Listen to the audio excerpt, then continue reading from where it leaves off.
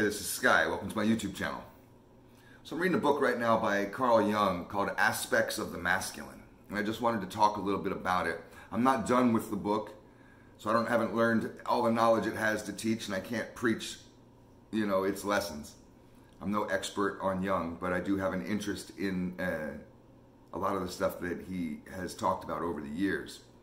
I got inspired to research Jung, I think, from Jordan Peterson, and Jordan Peterson talks about him a lot.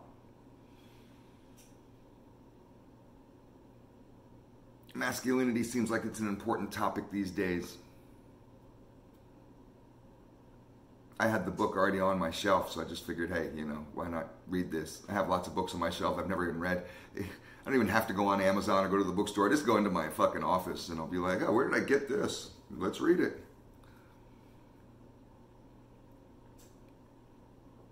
He talks about in the book different developmental stages, and I'm in the beginning of the book, so that he talks about different developmental stages of a child growing into a man. And every few years there's maturity stages throughout our whole lives. Even once we've reached manhood, we still go through maturity stages all the way into our 90s or whenever we die. But there's that transition, that point.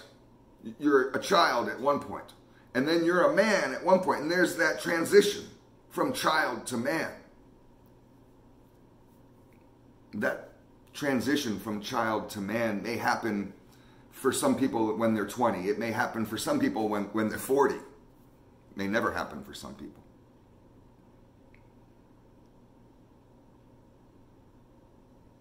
But what Jung talks about is what causes that final transformation from child to man,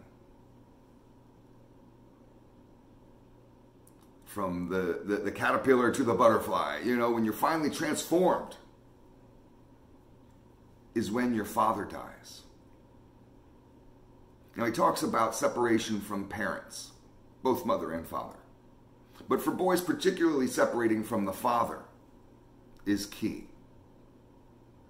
That separation from your father is when you finally can walk the path of life in your own individual way, without the reassurance of somebody else, without holding somebody else's hand, even if it's just symbolically.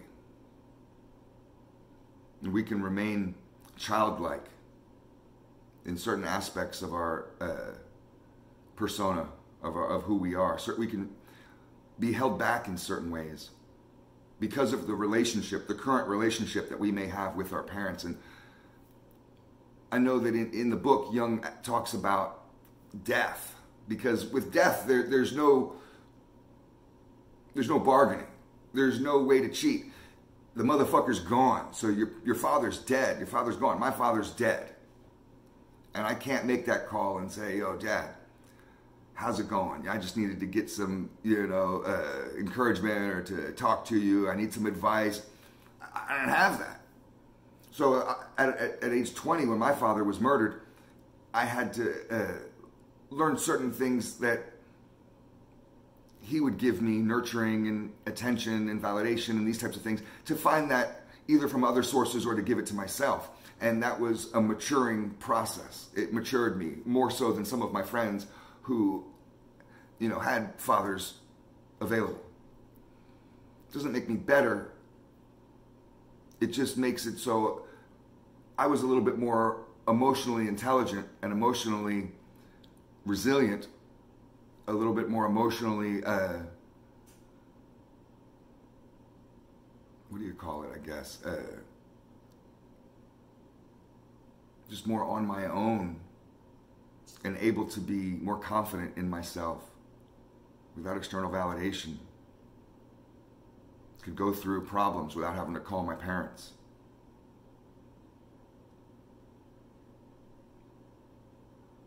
It's when, according to Jung, when your father dies. Now, all we're just talking about is the separation that you have, the emotional attachments that you have as a little boy, to have that leader, to have that guide. And And we idolize our parents, many of us do, and put them in a role of smarter than us, wiser than us. And you have to finally become equal to them. This is according to Jung.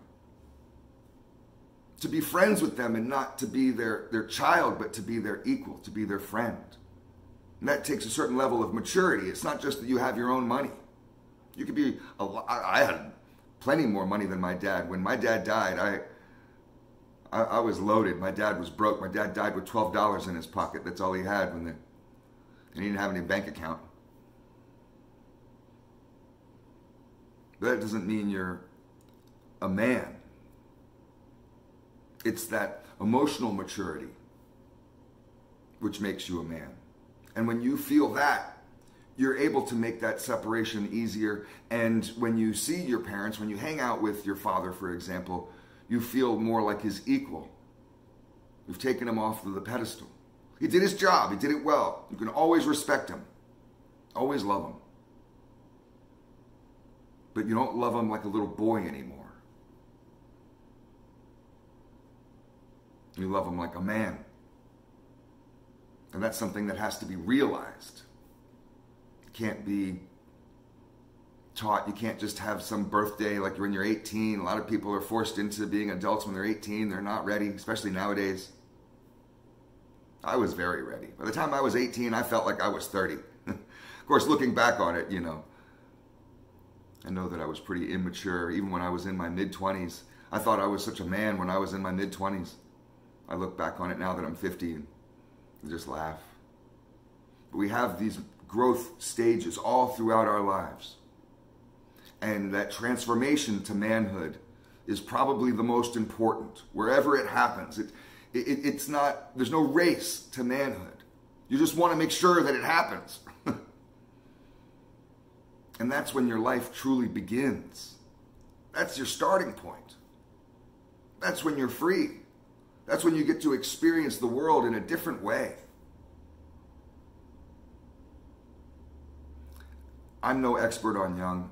I can't teach a class on it. I just thought I would make this video about it and start a dialogue, and maybe somebody else who is much smarter than me on the topic can comment. But I'm reading this book, Aspects of the Masculine, and I suggest it to people out there. And it's by Carl Jung. And when I got to this point this morning, and they're talking about this exact topic about becoming a man after and separating yourself from your father, I had to put the book down. I was just like, wait a minute. I got to think about this shit. Where can I get busy on this? Am I still having attachments? My dad's dead, but my mom's still alive. Am I still emotionally attached to her? Do I need to go through a process of cutting those cords in order to fully be an adult? I'm 50 years old. I don't want to remain a child my whole life. Is this something I need to think about? So this is just conscientious, being humble, just looking within. You got to look within. I'll end the video here on this quote. This is an old famous 6,000-year-old Buddhist quote. If you don't go within, you go without. So if you don't go within and fix yourself, strengthen yourself, you go without love. You go without strength. You go without happiness. You go without. Thanks for watching.